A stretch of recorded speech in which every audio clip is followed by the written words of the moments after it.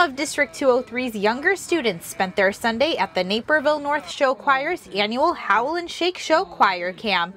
Due to the rainy weather, the group couldn't practice outside as planned, so campers in 3rd through 8th grades learned the songs and dances over Zoom. But when the weather cleared that evening, students and their camp leaders put on the Howl and Shake performance at the Naperville North Stadium. For the younger campers, I hope that they had a day where they just felt they had fun and that they learned some new steps and they learned some music and they got to know some really great high school kids. 60 campers and 100 high school camp leaders took part in the Halloween-themed performance. It teaches them leadership and patience and to really inspire the young kids. The Naperville North Show Choir also presented their own performance.